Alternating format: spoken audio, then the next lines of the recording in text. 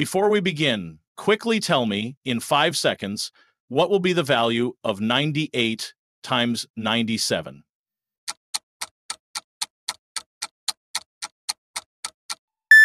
I know 95% of you were not able to solve this, right?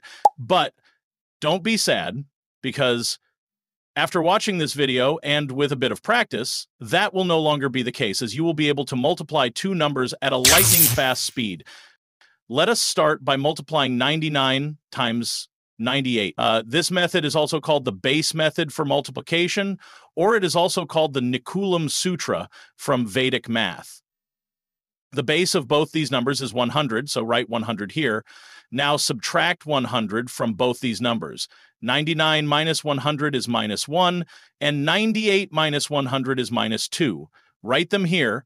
Now either do 99 minus 2 like this to get 97, or you can also do 98 minus 1 like this to get 97. Both ways you will get the same 97. Then minus 1 times minus 2 equals 2, but it must be written as 2 digits, which is equal to the number of zeros in our base, which is 2 here. So we write it as 0, 2, and that's it. 99 times 98 is 9702. That was lightning fast. Next, let us do the same for 89 times 97. The base of both these numbers is 100. So now subtract 100 from both these numbers. 89 minus 100 is minus 11, and 97 minus 100 is minus 3. Write them here.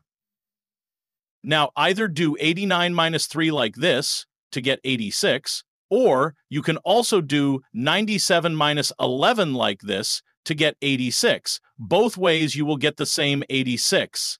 Then minus 11 times minus 3 equals 33. And it must be written as 2 digits because the base is 100, which has 2 zeros. So we write it as 33, and that's it. 89 times 97 is 8633. We are on fire. Let us now multiply slightly bigger numbers, like 9,994 times 9,998. The base here is 10,000 since both numbers are close to it. Now subtract 10,000 from both these numbers. This minus 10,000 equals minus 6, and this minus 10,000 is minus 2.